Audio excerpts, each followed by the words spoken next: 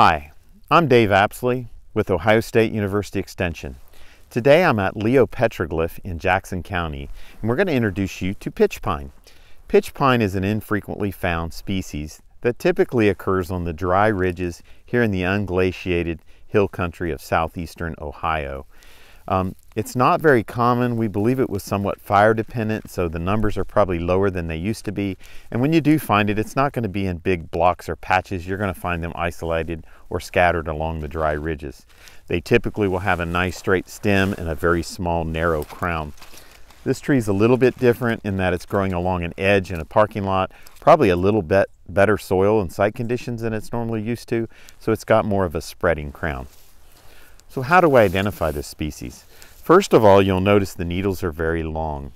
It is a relative of the southern pines, and it's got needles that are, the keys say 3 to 5 inches in length.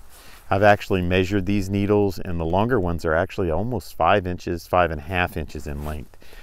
They're very stout, they're long, and they're in bundles or bunches of 3s.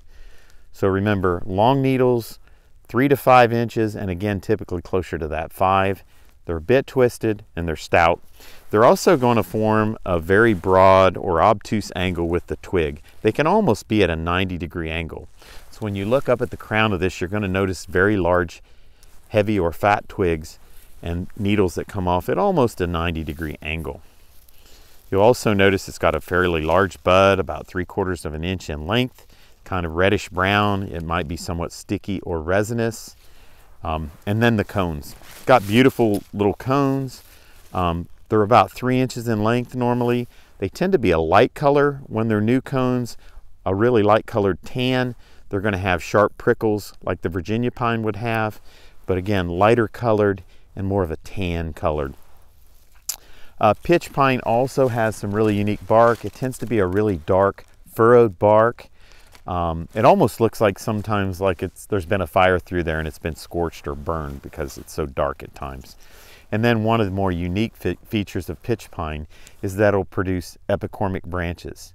So you'll actually have sprouts of needles right on the main bowl of the stem, sometimes eye height or very low on the stem.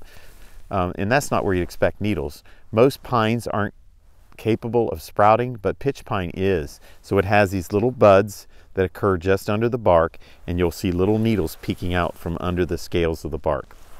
So once again, this is pitch pine, Pinus rigida, and it occurs down here in the southeastern portion of the state.